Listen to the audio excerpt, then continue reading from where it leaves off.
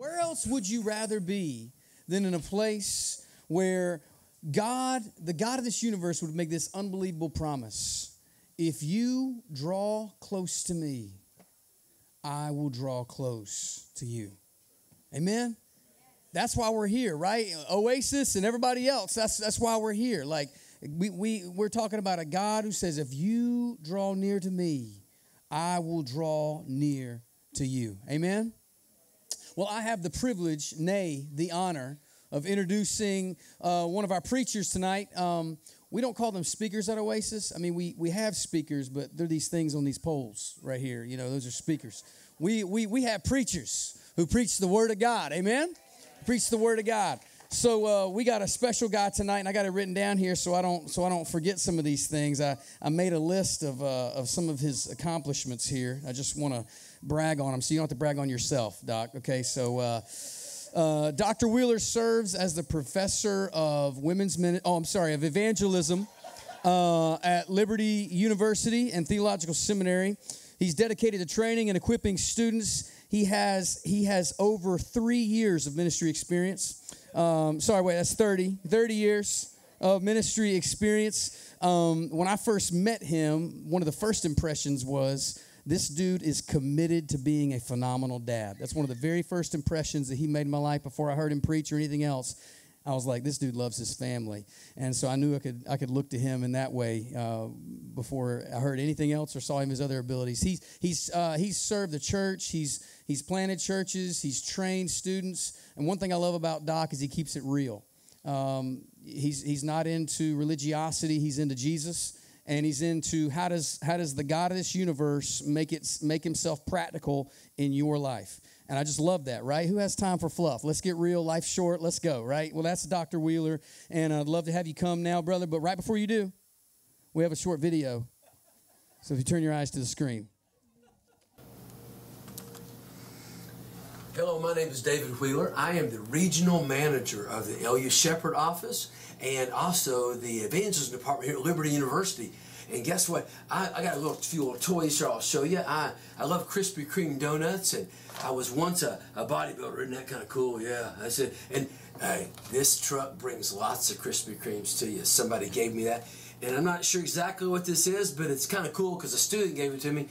And I really love Batman, as you can see. I love it a lot. In fact, my favorite verse is right here. Go therefore in all the world and make disciples. And that's Jesus who said that. I love teaching, but more than that, I love working in the office.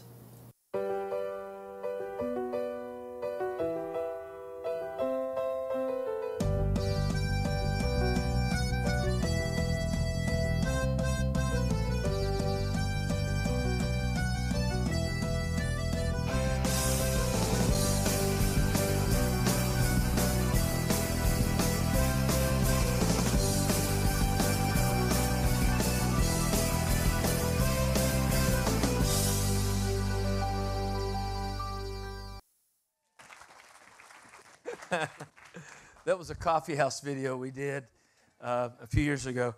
I've done about 30 of those. It was fun. I did one. It's a dance video. Don't you ever look that one up, okay? It was fun. No, it's good to be with you tonight. I really appreciate the opportunity.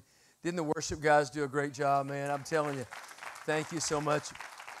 I have the best job in the world getting to work with our students and being a part of that.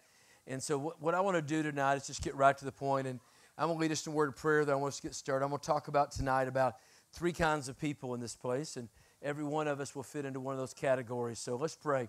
Father, we love you. We thank you. We ask you, Father, that right now that your Holy Spirit would lead in this time. I ask God right now, Lord, that your Holy Spirit would just touch our hearts, Father. If there's anyone here, Father, that doesn't know you, I pray they will before the night's over. If there's some of us here, Father, that are just playing games, I pray we'll stop that as well. And I pray, Father, you'll draw us back to where we need to be. We love you, Lord, in Jesus' name.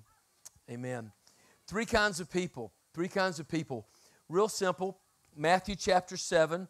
We're going to read verses 21 through 27. It says, not everyone who says to me, Lord, Lord, shall enter the kingdom of heaven, but he who does the will of my Father who is in heaven.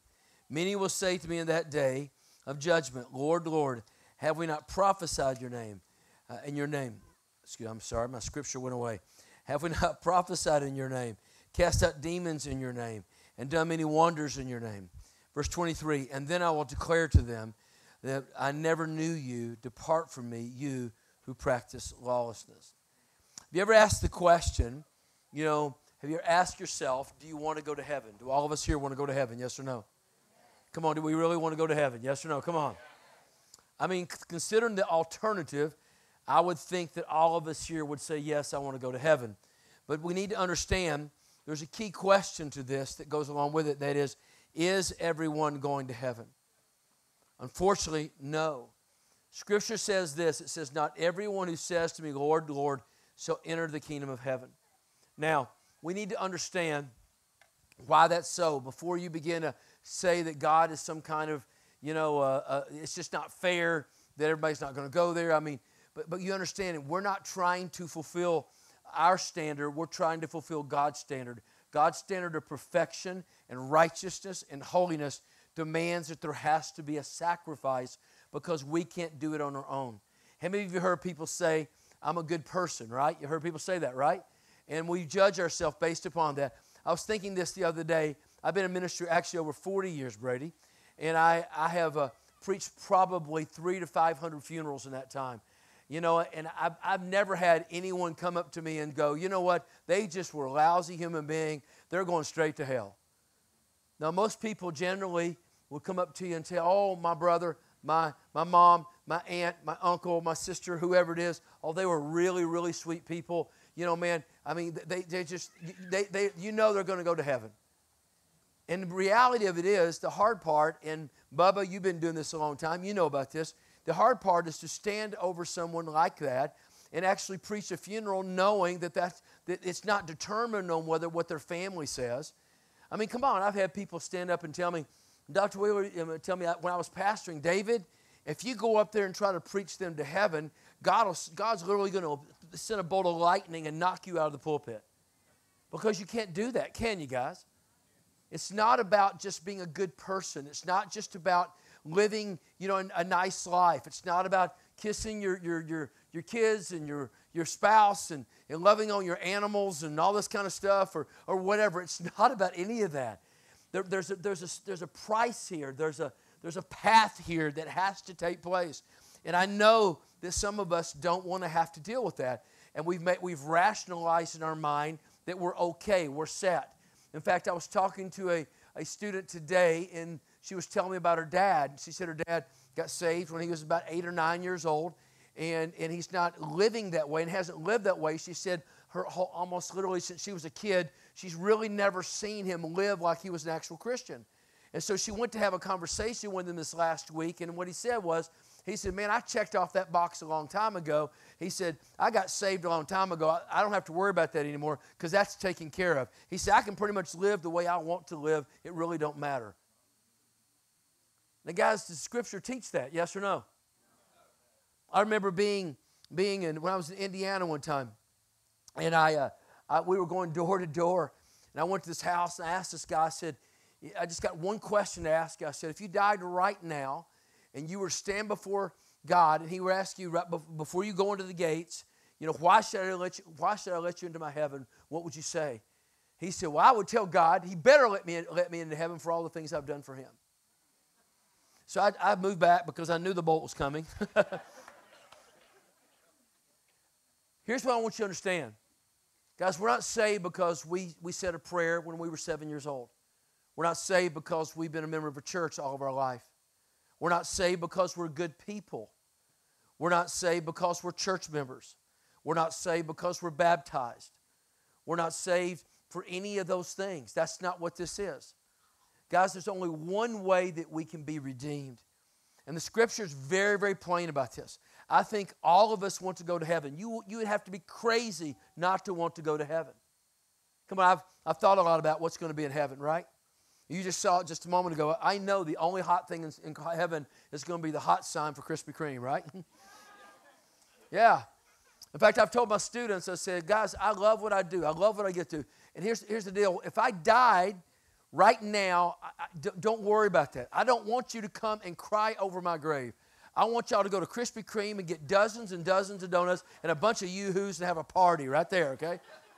Because that's what I'm going to be doing in heaven, right? Bottom line here is this. We don't know exactly what heaven's going to be like, but we know who's going to be there, right? And we need to understand this.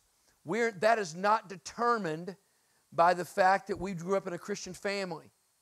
It's not determined by any of those things. It's determined, why? Because of Jesus Christ. So what I want you to do tonight is I want you to take an honest opportunity to look into your life, every one of us. I don't care if you're a pastor, Brady. I don't care if it's Bubba, who's been what it is. I don't care any of us here. I want us to take an honest look, because here's the thing.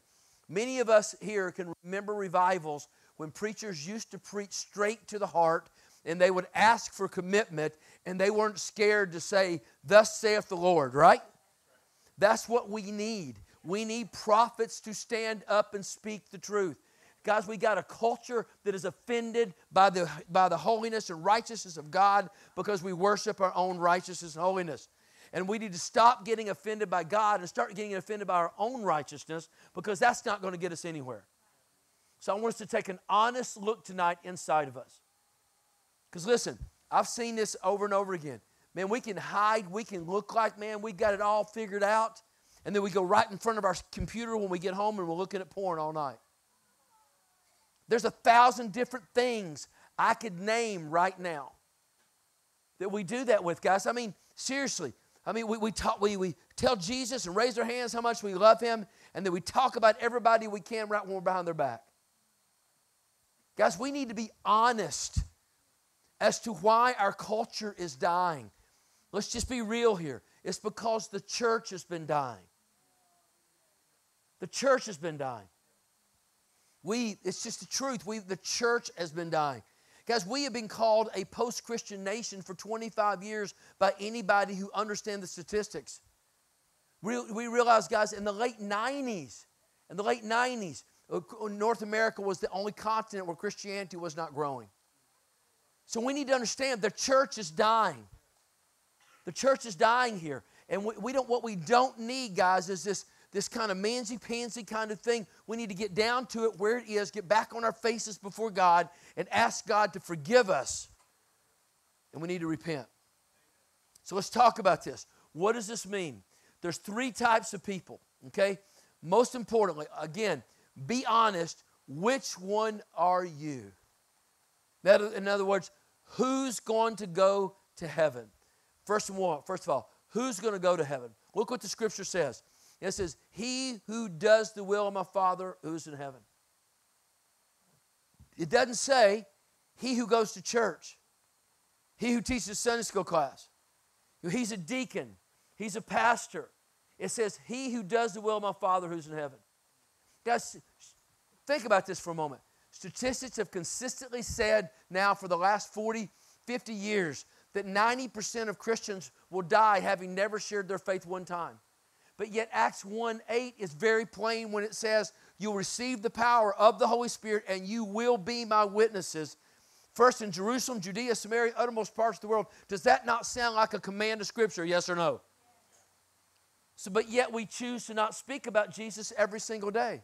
We disobey God in those kinds of ways because we like to choose and pick what makes us feel comfortable. Let me tell you why you don't feel comfortable sharing your faith. You don't feel comfortable sharing your faith because it's spiritual warfare. God, listen, literally, it is good news, but Satan knows it is good news, and he will do everything he can to dissuade us, so he makes it feel unnatural. Come on, guys, think about this. I've got 3 grandchildren. Y'all want to see pictures? I'll show you pictures. I'll lose my grandpa card if I don't show y'all pictures. I'll throw you my phone if you want to see it, all right? How many grandparents here? Come on. How many of y'all will show the pictures of your grandkids all the time? Come on. Do you ever hesitate in showing the pictures of grandkids? No, I get more of them to show. I got videos I'll show you. Come on, is that not true? Why are we so quick to show the pictures of our grandkids? Because that's good news, but we're so hesitant to share the good news of the gospel. Are we afraid we'll be rejected? Yes, that's an honest thing. But if we trust the Holy Spirit, come on, how many of y'all believe in the Holy Spirit in this place? Okay, let me ask you something. Can you believe in something you do not trust? Look right here. There's a chair right here. I can choose to sit in this chair or not sit in this chair. You know, if I say I believe this chair will hold me up, then I have to sit in it to prove that. Is that true? Come on. You get on an airplane. You say, I believe that airplane will fly. But you don't really believe it until you get on the airplane and you fly, right?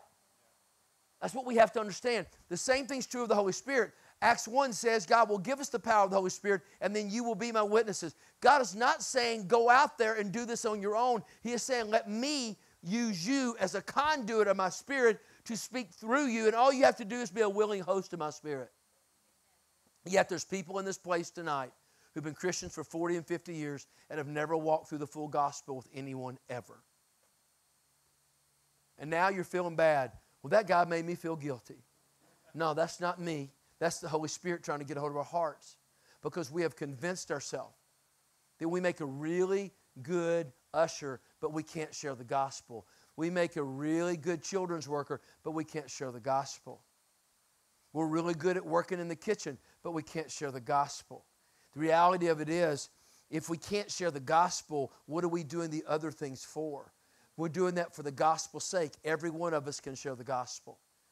My daughter, Kara, you know, they can tell you all about my daughter, Kara. Kara has mild cerebral palsy. She has a speech impediment. She didn't walk till she's 4.5 years old.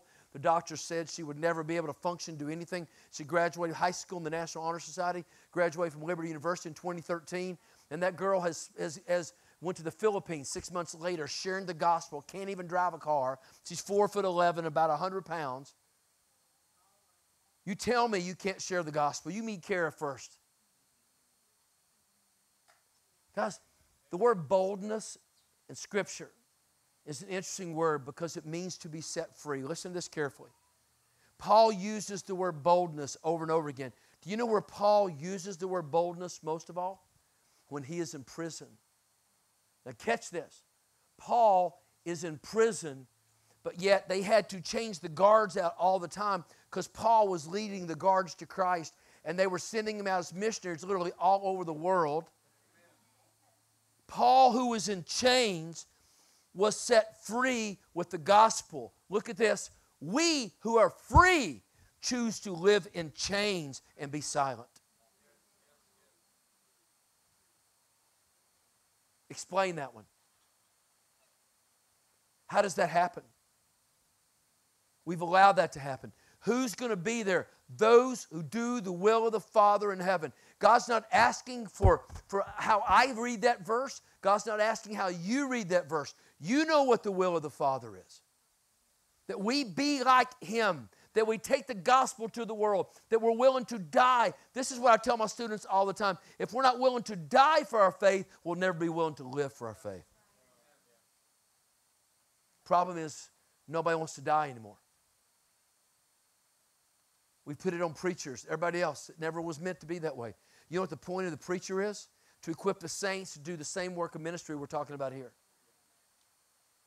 It's for all of us. So who's going to be there, number one? Those who do the will of the Father. How about number two? Who may not be there. Who may not be there. I call them the terminally religious. Let's read what it says here. In verse 22. It says, many will say to me in that day of judgment, Lord, Lord, have we not prophesied in your name, cast out demons in your name, done many wonders in your name? And then I will declare to them, I never knew you. Depart from me, you who practice lawlessness. Who's not going to be there? The terminally religious. But Lord, I've done all these things in your name. God, I've worked in church, you know. Lord, I even worked a 3-year-old nursery. Can you believe that? Anybody ever worked a 3-year-old nursery? Let me give you a word now, how to build up your 3-year-old nursery. This is the honest to God truth. If you want to know all the gossip of the church, work in the 3-year-old nursery. It's the truth. It's the truth. Those kids will tell you everything and anything going on. I had one day walk up to my wife and tell her about her mom and dad were taking a bath together the night before because she peeked into the bathroom. Well, we knew them because he later on was a deacon in our church. We told Ronnie and Donna, and they had just about died. Now everybody's going to volunteer for the 3-year-old nursery, right? God, I've done everything for you. Lord, I've sacrificed. I've done this, I've done this, I've done this. And God's going to say, depart from me. I never what? Let me give you the etymology of that word new, K-N-E-W. If you want to take your notes, write this down. That word new is a transliterated word from the Hebrew, from the Old Testament, into the New Testament, into the Greek. And here's what it means. It meant to consummate a marriage. You remember in the Old Testament, it would have a couple that would get married, and it said they knew each other. So there's not a more intimate phrase in all of Scripture than that one right there. So when he's telling them, depart from me, I never knew you. He wasn't saying, depart from me for you never knew about me. Depart from me because you couldn't tell me the first 5 books of the Bible. He said, depart from me because you never intimately had a relationship with me. Look at me.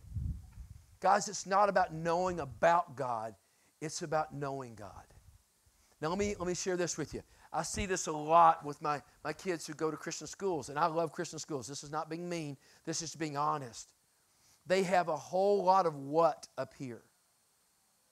The problem is they've never connected with the who that really gives us a relationship. Guys, you can have a lot of what up here, but we're not saved by the what. We're saved by the who, Jesus Christ.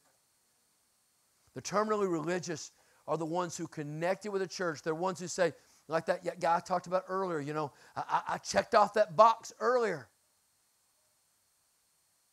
The terminally religious. Guys, some of us in here tonight, that may be us. Maybe you are completely, you know without a doubt you're redeemed, but you're not living like it and you haven't been for a while, and there's not been a fire burning in your soul for a long time for the gospel because you've allowed everything else to get in the way of it. I don't know about you. I want to be like this man named Orville Hyper. If you go to our basketball arena, you'll see his name on the floor at the Liberty Basketball Arena. Orville's son, Mark, is a good friend. He's a lawyer in California. And anyway, several years ago, I had Mark's son in class, Orville's grandson in class. What happened was 70 years of marriage, Orville's wife passed away. So Mark put his dad in a car, said, why don't we get out of here for a while? And rented a car and drove all the way across the United States, several days together, just to see what was the whole United States, everything going on, just to come to Liberty University so he could see his grandson who played basketball at Liberty. Anyway, when Mark showed up there, he came to my class. He brought his dad, Orville. Orville was 93 years old at the time. He'd been married to his wife 70 years when she died. He'd been in ministry 70 years. He planted 6 churches, mega churches in the Los Angeles area. He was 93 years old in a senior adult center, and he planted his 7th church at 93 years old. Yes. When he died at 88, that church was still thriving. That's who I want to be. I don't want to ever lose that fire. I don't want to ever get to that place where we're just being religious, where we could just check off the boxes. No, there's too many terminally religious people in our churches who are not in love with God. They're just in love with the idea of God. They're in love with the idea of heaven, but they want to do it their way, not God's way. I got news for them. When that day comes, God's going to say, depart from me. I never knew you. And that's going to be sad. Nobody takes joy in that because it shouldn't be that way. Guys, we don't ever do this in churches anymore. We never call Christians out and say, guys, we need to rededicate our life because we're afraid of stepping out and doing that because we're afraid people might think we've done something wrong. Listen, we've all done stuff wrong. We're all sinners. It shouldn't matter how old we are. What should matter is who He is. And may we never lose that fire of what's burning inside of us. This is who we're supposed to be. Not the terminally religious. And thirdly, who will not be there? The unredeemed. those who've never received Christ as their personal Savior. Who are they? Who are the unredeemed? They're people we know, maybe you, who have never fully obeyed Christ by repenting of their sin and receiving His free gift of forgiveness and salvation. Guys, we cannot come to Christ without repentance. I hear many of my students a lot of times share their testimony. They like to talk about how much God loves us. Let me ask you a question. Does God love us, yes or no? Absolutely, He loves us. But what's Romans 5:8 say? It says, God commendeth His own love towards us, that while we were yet, Christ died for us. We cannot understand the love of Christ unless we understand that God had to travel so far against His very nature to bring redemption to us, because He who was no sin made Himself that to take our place to the grave so He could come out of that and leave our sin there, death there, everything else there, so we could have victory. But we don't have victory because we're such good people. We have victory because He's such an amazing God. And we need to understand how that works. We need to understand that the unredeemed, what does it mean? We need to repent of our sin. We need to realize, do you realize, I was told a couple of years ago that several denominations, took about the word wrath out of about 10,000 songs in the songbooks. Nobody wants to talk about the wrath of God anymore. Let me just say this to you. God's not changed His wrath. You can call it whatever you want to call it. But guys, sin is sin. We can't soften that. If it wasn't so bad, then why did Jesus have to die for it? That's the price He paid for us. We didn't deserve that. I know how despicable I am. And He saw me when He went to the cross and to the grave and came out, but yet He still died for me the same way He did for you. The point is, are we willing to agree with Him in our sin, that we are sinners? Are we willing to surrender to the fact that we cannot save ourselves? Are we willing to finally say, God, I'm willing to turn away from my sin? You see, anybody here ever felt conviction before? Is conviction fun, yes or no? But do you realize conviction is one of the greatest acts of love in all of Scripture? It is. Come on, if my grandson spent the weekend with me. He's 5 years old. He's my namesake. I jokingly tell people he's going to help me start a prison ministry because I'm going to have to visit him there, okay? But here, he's wild as he can be. But that kid, let's just imagine that my wife turns on the stove, and he goes over there, and he just wants to grab something, and he's putting his hand up there to find out if it's warm. Now, if it's hot, now I got a choice at that point. I can say, yeah, I told him to stay away from there before. Just let him burn his hand. He'll learn then, right? But he may never be able to use that hand again. Or should I, number two, scream and holler and yell, jump across the kitchen as fast as I can, and pull him back so he won't burn his hand? Which one's the right one, one or two? Two. 100 out of 100 times, right? That's exactly what I'm supposed to do. When we feel conviction of God, it's because God knows we're about to walk off a cliff that literally may destroy us or take us a place that we may never be able to overcome and face consequences that we will carry the rest of our life. If you love someone so much, would you not tell them the truth? Yes or no? That's what conviction is. God is saying, you're walking headstrong in this direction, and some of us are doing this right now, and we're about to walk off a cliff, and God's saying, man, I want to grab you because I want to save you before you destroy yourself. Repentance is once you feel that sense of conviction, you turn around and you walk in the opposite direction. You don't look back. And surrender is simply saying to God, God, I receive Jesus Christ. I believe what He did. I believe He died for my sin. I believe He resurrected. And Lord, I ask Him right now, you, Lord, if you would come into my life and save my soul. Why fight against that? That's the greatest act of love ever. Scripture says there's no greater act than to lay your life down for somebody else. And that's exactly what Jesus did for us. We like to sing about grace, but we need to think about grace more often. Because, guys, that grace is what paid the price for us. He had grace on us. Listen, if he gave that much for us, the least we could do is give everything back to him.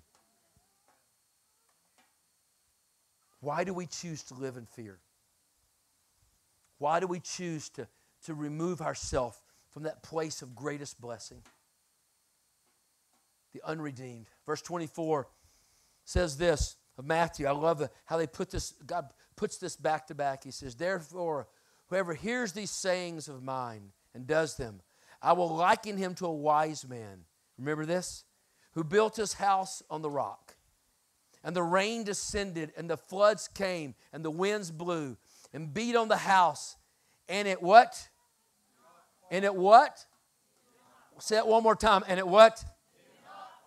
For it was founded on what? Who's the rock? What's he saying here? He's saying, listen, the world is coming after you. There are those who will not be redeemed. It's because they're choosing to ground their life on anything else other than the rock. Verse 26 says, but everyone who hears these sayings of mine and does not do them will be like a foolish man who built his house on sand.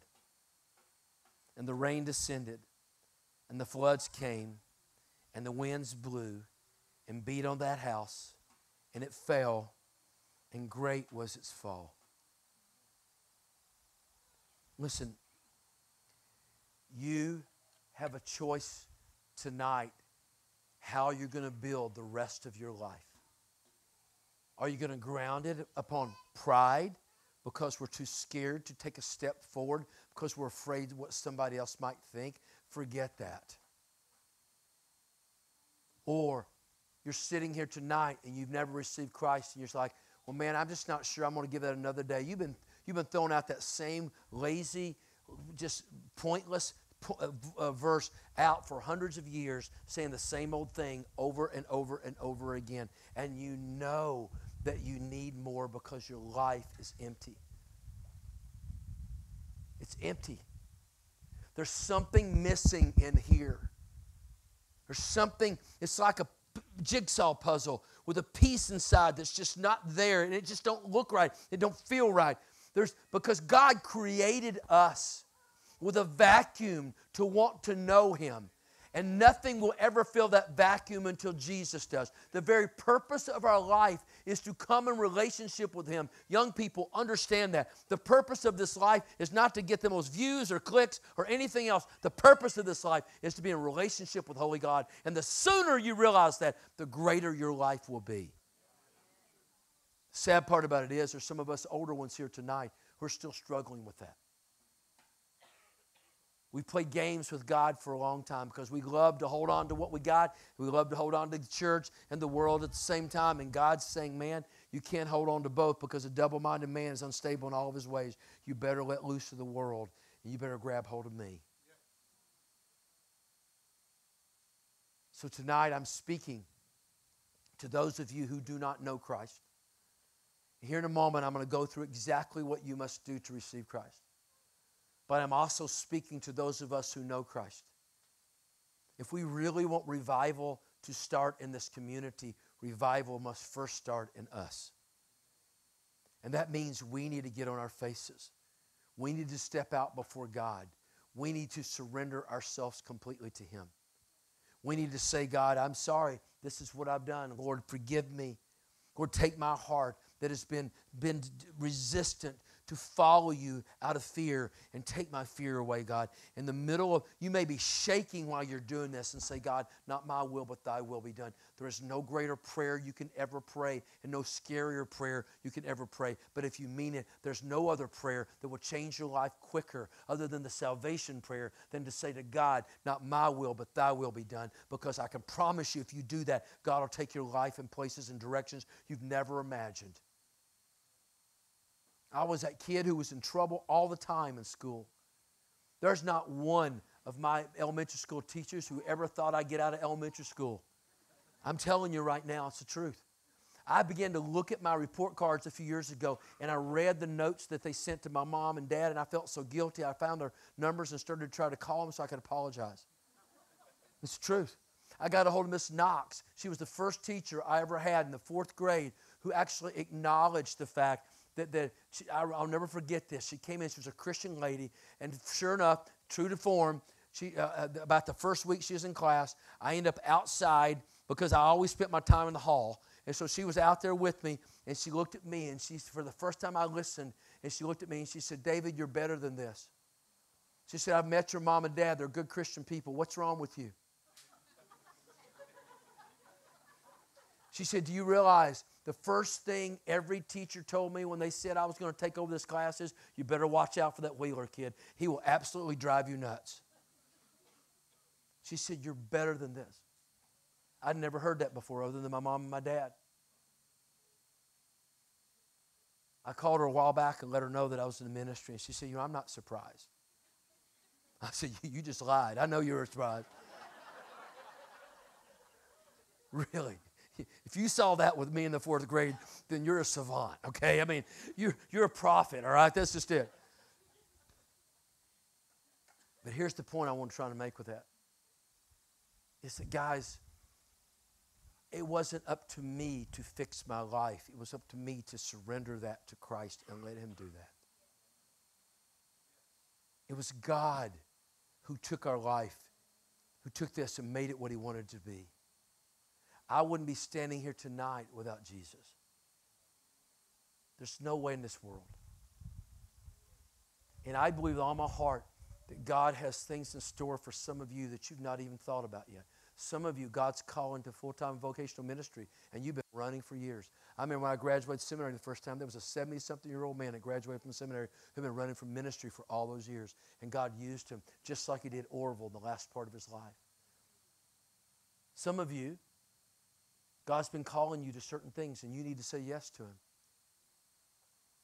Some of you, God's been calling you across the street, and you've been saying no way too long. Some of us here have placed our eternal destiny based on the simple fact that we prayed a prayer when we were a kid. Have we been growing? Are we walking with Him? Is this just religion, or is it real? I'm telling us tonight, if we want to see revival in our community, we need to see revival first in the church. It's true. So I challenge you. What's God saying to you? How can you be saved? Be willing to hear and act upon Jesus' words. Agree with God that you are a sinner. Repent by the power of God. Turn away from your sin and follow Christ. Choose to believe that Christ paid the price for your sin on the cross and was resurrected from the dead.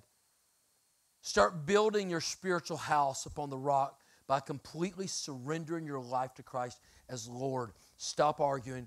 No more than this. The answer is yes, God. Whatever you want tomorrow, Lord, the answer is yes. Before I step into tomorrow, Lord, the answer is yes. What does Romans 10:9 says? If you will confess with your mouth Jesus as Lord and believe in your heart that God raised Him from the dead, you will be saved. What does that mean? Is that magical words? No, it simply means a repentant heart that says, God, I feel your conviction. I'm going to turn and walk the other direction. And God, I'm not exactly sure what to say except I need you in my life. I repent of my sin. God, take my life. For those of us who are Christians walking in the wrong direction, we feel conviction as well. It means to turn back to God, get on our faces before God, ask God to forgive us and walk with us so we can be the children He wants us to be. Revelation 3:19 through 21 simply says this: the people I love I call to account. I prod and correct and guide so that they'll repent and turn from their sin. Upon your feet then, about face, he says, run fast after God. Verse 20 and 21 says, look at me. I stand at the door. This is Jesus speaking to us. I stand at the door and I knock. If you hear my call and open the door, I'll come in right in and sit down and supper with you. You, as conquerors, will sit alongside me at the head table, just as I, having conquered sin on the cross and resurrected from the dead, then took the place of honor at the side of my heavenly Father. That's my gift of salvation to you, the conquerors who trust me. That's who we're called to be. So I'm going to ask the guys to come on up tonight and get ready and just begin to play. And we got counselors here on both sides. And the fact of the matter is, it may be that some of the counselors tonight may need to come just to get before God and say, Lord, I just really need to get this right with you. If you've never received Christ as your personal Savior, I'm just going to ask you to bow your heads right where you are. All of us, bow our heads and just close our eyes. If you've never received Christ as your personal Savior, that simple prayer just goes like this. It is simply this. Just tell the Lord right now, God, I confess to you that I'm a sinner. Just tell Him. I confess to you that I'm a sinner, that I'm separated from you. I'm willing to repent of my sin and turn away from it. And I'm willing to surrender my life to you because I believe that Jesus died on the cross for me. And I believe He resurrected. And I receive you as Lord and a Savior. Let me ask you something. If there's anyone here tonight that prayed that prayer or needs to pray that prayer, would you just lift your head up and open your eyes up and look at me? Come on, anyone here tonight? Anyone? Just look at me. Just look at me. Just say, just look at me. Now I'm going to ask you here in a minute, if you prayed that prayer, to just step down the front. I'm going to ask Brady to come down front and stand down here. If you pray that prayer and you receive Christ your personal Savior, I'm going to ask you to come. Now for the rest of us as Christians, how many of us will admit tonight that we need to renew our vows to Christ? We need to renew our relationship to Christ. That we've been complacent way too long and callous in our heart way too long. We've been too distracted and too busy with everything else but the main thing, which is Christ. Come on. How many of us tonight would admit that, man, I need to renew my relationship with Christ? I need to surrender. Not that I get resaved. That's not what this is talking about. That's not what this is all. But Lord, tonight I need you to awaken me and take this sin off me, this burden that I've been carrying for so long, God. I need to release that because I want to live in full victory with you, God. I want my life to be reflective of you in everything I do as Lord and Master and Savior. Listen, if that's you, I want you to open your eyes up and look at me. Come on. If you need to renew that relationship tonight, come on, open your eyes up. Look at me. Look at me. And just here in a moment, why don't you come down? Why don't you step down here in a moment and just tell Brady, I really need to make sure that my life and my relationship is right. Maybe God's calling you to come because someone else is watching you and they're going to go, man, you know what? I need to do the same thing. But as long as we sit, look, I'm not saying that God's calling all of us out tonight. God's calling all of us to follow Him. But tonight specifically, God's calling some of us to come forward. I invite you to do that. If you're receiving Christ tonight, you come forward. You walk up to Brady and say, I need Jesus. If you're renewing your relationship with Him tonight, maybe you've been that toxically religious person, and tonight you need an awakening in your soul. And God brought you here tonight to refresh you. So please tonight, don't turn that away. Young person, mom, dad, grandma, grandpa, any of us. Let God move in us. I'm going to pray for us. I'm going to step out of the way and I'm going to let Brady come over here and stand in the front. And you come right now. Father, in Jesus' name, I ask right now that you lead this church. Lead this invitation. Draw people to yourself, Father. Lord, I know it's really hard to step out in front of others and people that know us. But God, tonight, I pray you'll give us the strength and the wisdom and the courage to step out and do the right thing for the young people here so that they can be the example for their school, wherever they go, that their friends can know Jesus. For those of us who are older, Father, so the people at work can know, so our neighbors can know, so our family can know, Father, so that we can be those witnesses, because, God, we will never have revival in our nation or in our community till we first have revival right inside this tent. So, Father, tonight we ask that's what you do. All for your glory, Father. Draw us to yourself. Awaken us tonight, Father, to follow you for your glory. In Jesus' name we pray. Amen. Would you stand up right now? And as you do, step out and come. Right now, Brady's going to stand here. He's going to receive you. Come on right now. Come on, guys. Some of you lifted your eyes and you said you prayed that prayer. Some of you know tonight you need to come. Why don't you come right now? Come see Brady. One of the most beautiful aspects of the gospel is not the fact that it just applies to teenagers. It doesn't just apply to people that play guitar or sing songs or that can smash the drums like crazy. It applies to anyone who is a sinner. Scripture says in Romans 3, for all have fallen short of the glory of God. Romans 6 says, for the wages of sin is death, and not just a physical death, but a spiritual death. And that death is not just one of, okay, it's gone, but it's actually a place of eternal judgment and torment forever. And the beautiful gospel, thank you so much, Mr. Wheeler, Dr. Wheeler, for bringing the word for us that shows us the truth that you're either okay with God or not okay with God. You don't get to walk the fence, you know? If you guys know anything about property lines, the fence exists on someone's property. It doesn't just exist in the middle. So if you're walking on the fence, you're on somebody's property. If you haven't made your decision and you're like, hey, I'm on the fence, what's going to happen is Christ is going to come back for his people. You're going to still be on the fence. God's going to take his people. Satan's going to take his. And Satan's going to walk back out to the fence and say, come on, you're on my property. There's no middle ground. There's no gray area. You're either in the black or you're in the white. The black is death and the white is life. And that white is only accessible through the blood of Jesus. If you need to have a conversation tonight, which we as a church urge you to do, there are people all around here with these little name badges that would love to earnestly pray for you. One of my favorite verses in Scripture is Hebrews 13:8. It says, it's simple, it's short, it's beautiful. If you struggle memorizing Scripture, you need to memorize this. Hebrews 13:8 says, Jesus Christ is the same yesterday, today, and forever. He is the same Savior that came 2,000 years ago, the same one who had his mind on you even 2,000 years ago. Before you were conceived, he had his eyes on you. Never lose sight of God, because he's never lost sight of you. Will you pray with me now? Lord, thank you for the truth of the gospel. Lord, thank you for its supremacy. Thank you for the power that it holds. Romans 1:16 says, for the gospel is the power of salvation to any who would believe. Anyone who would submit their life to the death, burial, and resurrection of Jesus now has eternal life in the name of the Father. Their name is now secured. Their life is now held in the hand of God. And God, we know from your truth that hand will never let us go.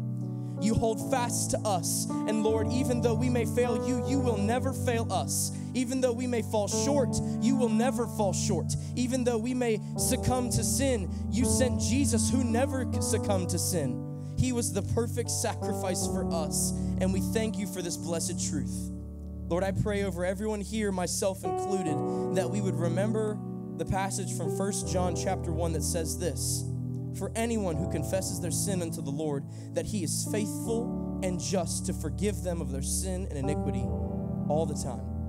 Not 25% of the time, not 35% of the time, but 100% of the time. If we confess our sin to the Lord, he is faithful and just to forgive us. And Psalms 27:4 says, I seek to dwell in the house of the Lord for the rest of my days. I pray that that would be the conviction over everyone here, that every day as we go into life, not just on a Sunday, but every day on a Monday, Tuesday, Wednesday, Thursday, Friday, Saturday, we would have that conviction to be in the presence of you, for that is where hope and life eternal is forevermore. We pray this in the name of Jesus. Amen.